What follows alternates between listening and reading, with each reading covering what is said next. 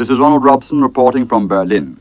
I didn't know the Brandenburg Gate had been closed, of course, while I was in the East Zone, and was surprised when I tried to get out to see soldiers of the East German Army with rifles and fixed bayonets standing shoulder to shoulder right across the broad avenue where the Unter den Linden gives access to the gate. At point after point where I tried to get out, I was turned aside, and I had to go some distance to find a crossing point left open. I'd toured East Berlin fairly extensively, from its one spick-and-span street, the Stalin Alley, to points near the River Spree and the canals where refugees have been making their escapes. From the great Soviet war cemetery, where 7,000 Russian dead lie in surroundings of majestic beauty, to the shabby streets with their ill-stocked shops and the great areas of unrepaired bomb damage, the dismal surroundings which the living inhabit.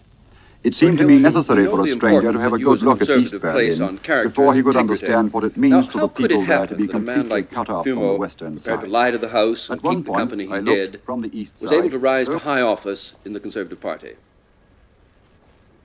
Well, it is a very good question, but the important thing, of course, is to know exactly how horrible it is.